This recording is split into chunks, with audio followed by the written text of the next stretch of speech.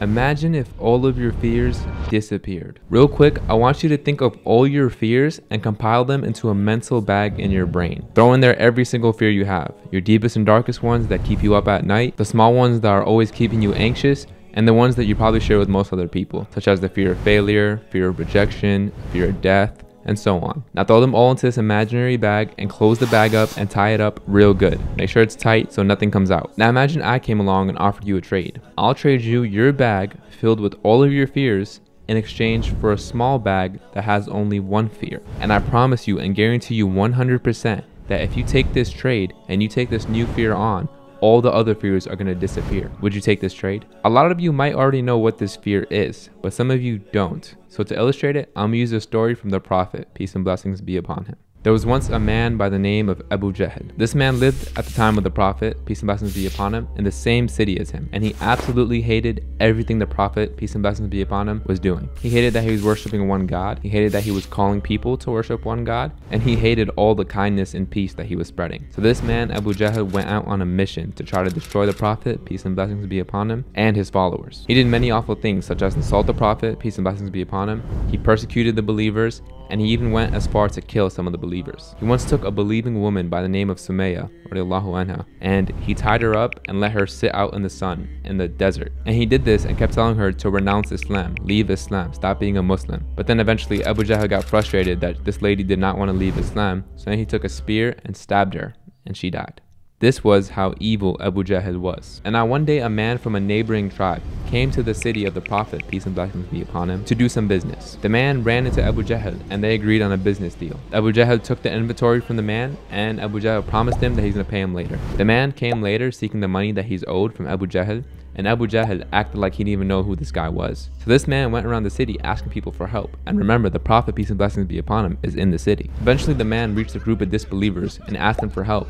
And they thought it would be funny to direct this guy who's seeking help against Abu Jahl to the Prophet, peace and blessings be upon him. So the man walked up to the Prophet, peace and blessings be upon him, explained to him what happened, explained to him that this man Abu Jahl has stole from him, and asked for help. And the Prophet, peace and blessings be upon him, without any hesitation said, "Let's go." He took the man, they went straight to Abu Jahl's house and knocked on the door and said, "You have to pay this man." And Abu Jahl paid the man. Look at the fearlessness and the courage of the Prophet, peace and blessings be upon him. Abu Jahl was a man who was persecuting and killing the believers for years upon years. And now the Prophet, peace and blessings be upon him, went straight to his door when another man asked him for help. And now the Prophet, peace and blessings be upon him, had only one fear. And most of you can already guess what this fear is. It's the fear of Allah. Your only fear should be the fear of Allah.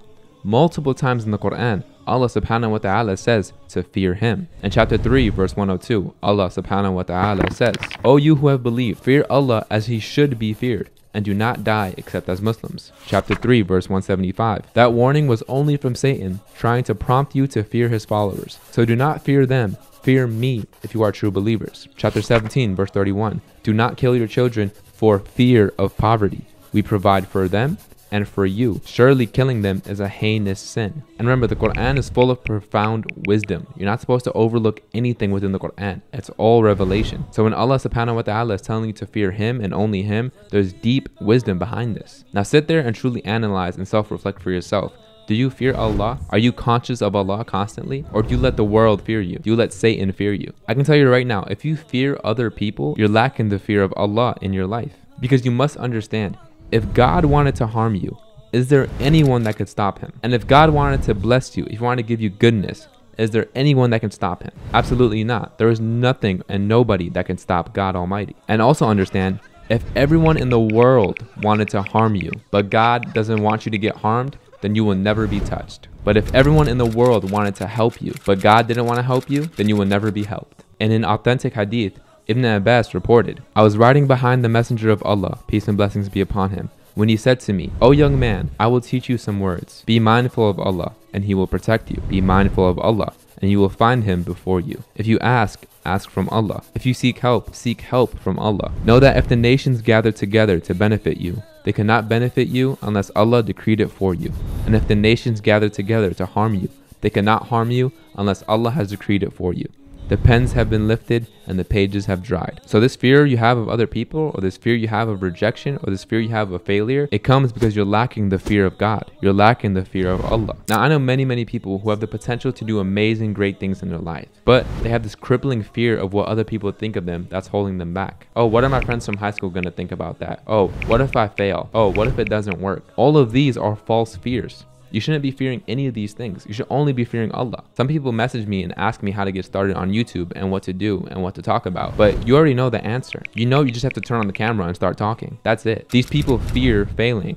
These people fear what other people are going to think about them. These people fear if it doesn't work out. You already know what you have to do, but you just have these crippling fears that are holding you back. And just ingrain this in your head. Once you fear Allah and Allah only, all your other fears disappear. Do you fear death? The fear of Allah will save you. Do you fear poverty? Your provisions are already written for. Do you fear loneliness? Allah is always with you. Every single fear you have can be combated with the fear of Allah. Think about not approaching a woman who could be the perfect wife for you and the mother to your children, and not approaching her because you have a fear of rejection. You're gonna let an amazing blessing, half your deen, go right by you just because you have a fear of rejection. So look, moral of the story, you need to become fearless and only fear Allah. If you want to start a YouTube channel, go start it. If you want to start a halal business, go start it. If you want to ask that girl for marriage, go ask her. You need to start taking risks and not fearing failure, only fearing Allah. And now I want to leave you with one last hadith. When the Prophet, peace and blessings be upon him, and Abu Bakr were fleeing from Mecca to Medina, and they hid in the cave, the people who were chasing them came right up to them in the cave, and Abu Bakr and the Prophet, peace and blessings be upon him,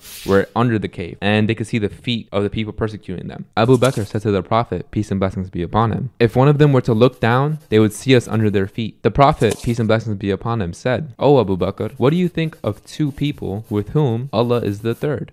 If you enjoyed this video, make sure to subscribe. We talk about self-improvement and Islam on this channel. And if you're looking for a community for Muslims online to talk and network and hang out, I have a free school community, first link in the description below, completely free for any Muslim to join. You can come in there, talk and network with fellow Muslims, inshallah. And if you enjoyed this video, I think you'll enjoy this one as well. Assalamu alaikum wa rahmatullahi wa barakatuh.